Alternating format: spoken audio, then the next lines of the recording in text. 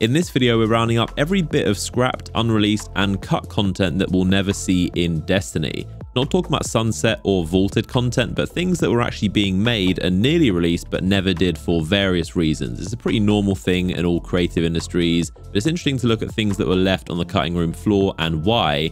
If you like learning about behind the scenes development secrets, then this video is for you. There are perks, characters, raids, storylines, expansions, cutscenes, exotics, and locations, all axed from Destiny 1 and 2. So a lot of things I found that you probably didn't even know existed.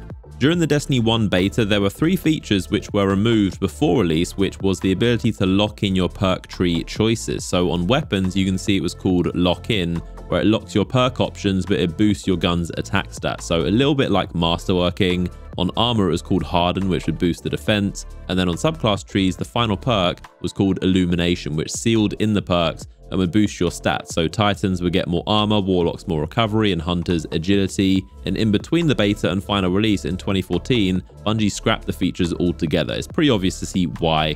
It is a cool idea, but it would destroy the player's choice and ability to customize. Imagine getting a perfect role and now it's locked in on some awful scope or mag option that you thought was good in the first month of release back when we knew nothing, but especially for subclasses, it would have been a nightmare.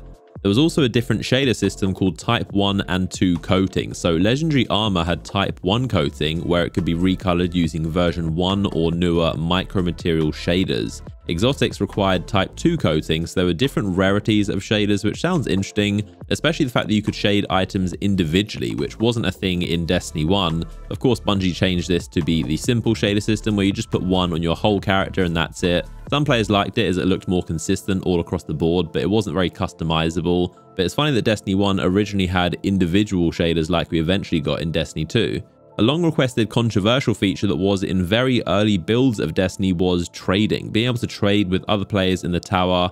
You can see it in this menu early on, and Bungie mentioned it a few times, the ability to gamble and trade. They eventually decided not to add it because it would massively overcomplicate and devalue a lot of the loot. It would also create a black market. Some players would probably get scammed and tricked. There'd be too much risk of just bad experiences. Bungie even met with Blizzard, who obviously know a lot about MMOs and loot economies, and they strongly advised Bungie not to add trading to Destiny, as it would be a huge mistake, and the feature was never added.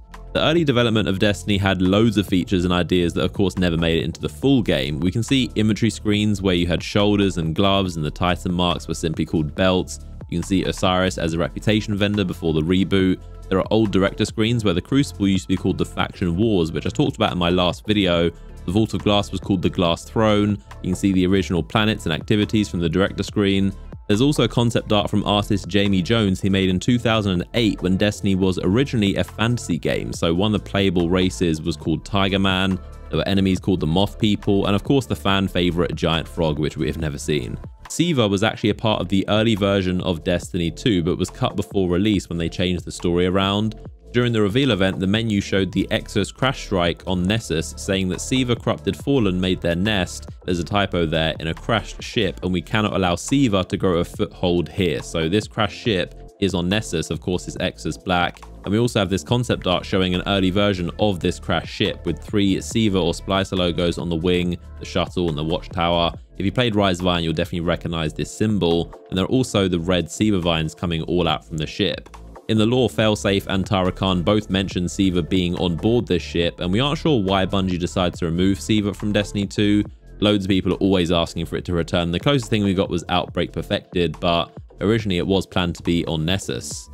You probably know that Destiny used to have a completely different story that was scrapped, but also in that original version was a prototype Hive raid that we'll never see. So Luke Smith revealed that Vault of Glass was not supposed to be the first raid, and this Hive prototype raid had loads of encounters but was scrapped, and some parts of it became Crota's End and King's Fall for the DLCs.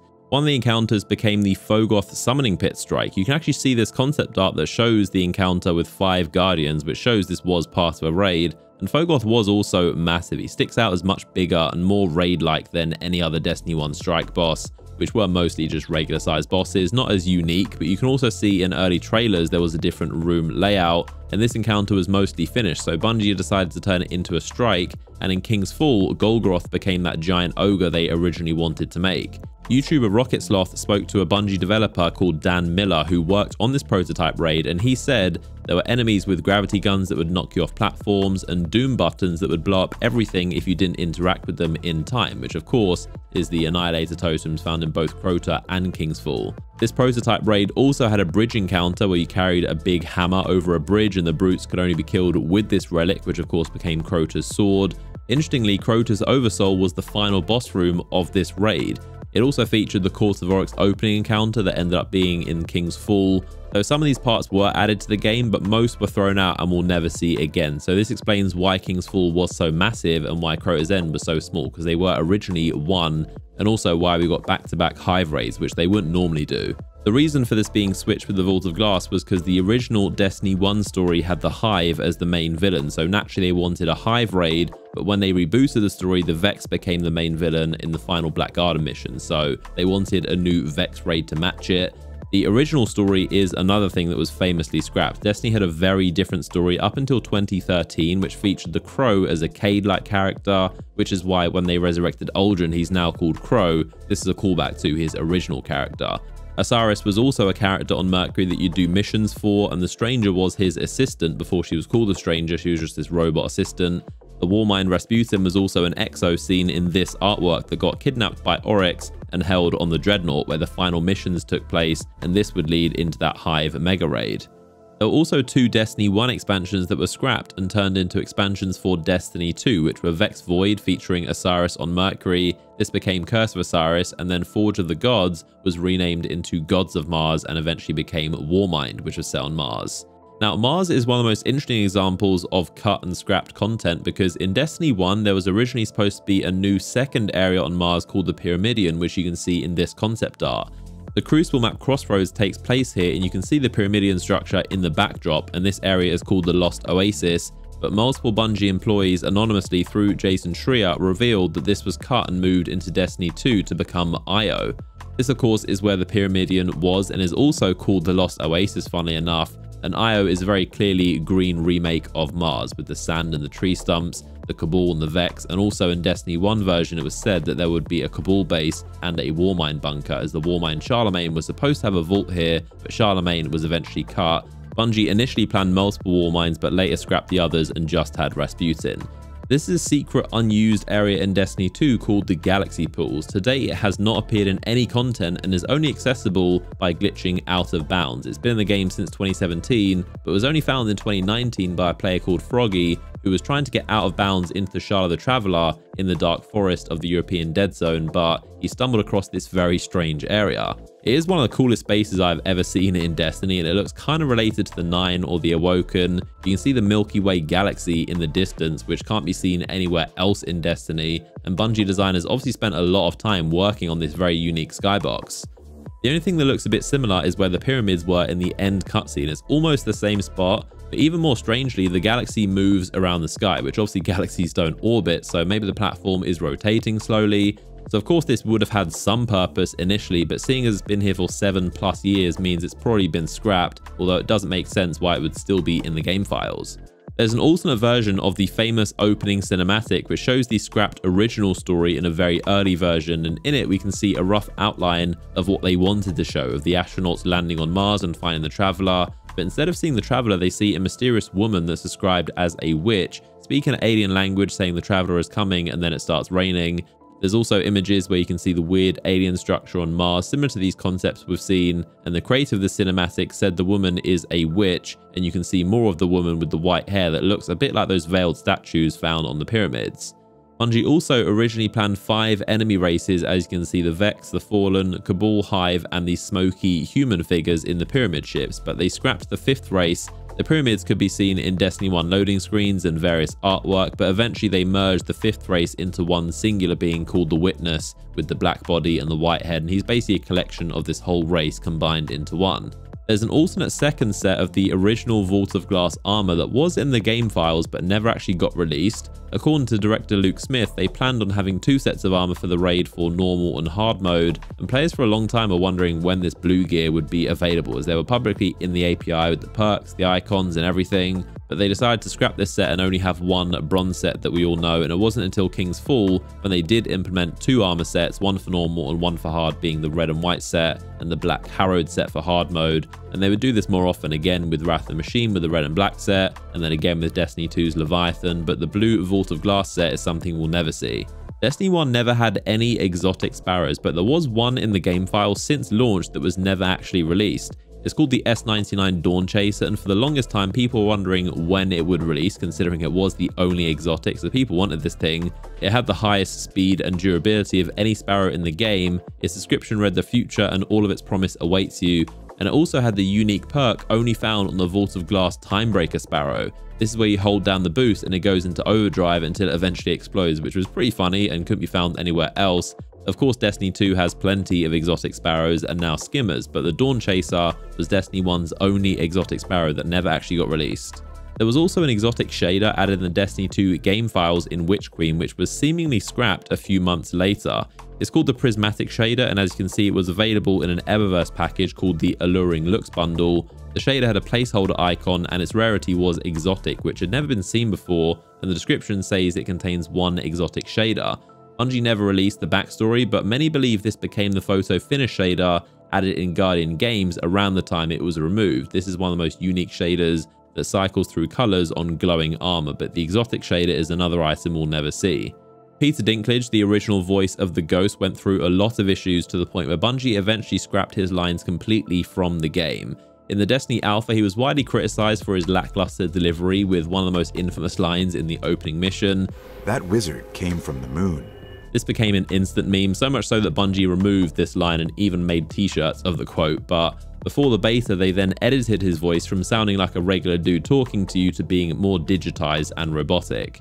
This was one of Skywatch's old array stations. This was one of Skywatch's old array stations. When the game released, his voice lines were still criticized, so the following year, with The Taken King, they removed him altogether and replaced him with Nolan North to redo all the old lines, and has also voiced the Ghost ever since. One of the strangest things that we have never got an answer about is something called the Magician. Right before Destiny 2's launch, Edge magazine had a feature talking about their early access to the game and interviews with developers, and they said there's plenty more we can't talk about. One day you must ask us about the Magician. I've had this written down in my notes since 2017, waiting to see what this would be, and there's absolutely nothing in the game that has ever released called the Magician, so it's still really weird. It could be anything, an exotic, a vendor, a character, maybe it was an early name for something that got changed, or maybe it was scrapped, but either way it was really random, something I've always wondered about, but I guess we'll never know. Before Forsaken, towards the end of year 1, Bungie were actually planning on adding exotic armor catalysts to the game. Developers talked about it in a few live streams, and I was actually at a Bungie event where they talked again about exotic armor catalysts not being ready for Forsaken, but they were hoping to add them sometime after, and they were going to have some slight increase on the exotic perks. One example they said was the Lion Ramparts having even longer boost duration, and of course this idea ended up being scrapped, probably in favor of just masterworking armor, which gives a similar stat boost, but I would imagine balancing wise it would probably be a nightmare if every exotic armor piece had a perk increase or additional perk like the weapons do, but it's another idea they never ended up adding. One of the strangest and rarest characters in Destiny was a vendor called Yuna, exclusive to mainly Korean and Asian servers. She was kind of like an Eververse Xur type vendor that offered exotics. Most players on Asian servers could visit her, but you can only buy stuff if you're an IGR benefactor, which means internet gaming room or cafe in Korea. So only players in these specific Korean gaming cafes can actually get these items. The exotics were on rotation and were free, but were temporary, so they would disappear, and they also weren't upgradable, infusable, or gave materials when they were dismantled. They also wouldn't count to your collection, so they were just basically rented exotics to play around with for a session. But these days, a lot of gaming cafes in Korea apparently don't have Destiny 2 installed anymore, and even if you can find one, people are saying the game still doesn't recognize you as an IGR benefactor, so she basically doesn't work for anyone anymore and is slowly being removed. You might still be able to find her on certain Asian servers, but you can't actually get anything from her without that IGR benefactor status. A lot of players have always wanted to see her added into the rest of the game, but it's very unlikely we'll ever see her added properly. Technically, the biggest piece of scrapped content was Destiny 3, the entire 3rd installment. This was actually in development since 2017, right after Destiny 2 came out. The end cutscene showed the pyramids being activated and heading over, and they were supposed to arrive with Destiny 3. This is basically a roadmap. Under Activision, they were always obliged to make a third game, technically even a fourth initially, but Bungie knew this wasn't sustainable to keep jumping games and leaving one behind like Call of Duty, so they wanted to make Destiny 2 into a live service model which was more sustainable. So after they split with Activision, they decided to scrap Destiny 3 and turn the content they had made into 3 big expansions, Beyond Light, Witch Queen and Lightfall, which were all about the pyramids arriving and us using darkness subclasses. It is one of the most debated decisions in Destiny's history, whether they should have made Destiny 3 leaving 2 behind, or kept going with Destiny 2 and adding more content in but then having to vault and sunset, as we all know. But a lot of people think Bungie might still eventually make a third game, but that remains to be seen. The factions were also one of the biggest parts of Destiny that were scrapped by Bungie. I made a whole video covering their origins in Destiny 1 as the faction wars, to the faction rallies in Destiny 2, why they were removed, and also what they're doing now, because not a lot of people know they weren't completely removed and are still hinted to return at some point. You can click here to watch their video. It's a really interesting look at the whole evolution of factions and their future, but don't forget to like the video before you go. Thanks for watching, and I'll see you all in the next one.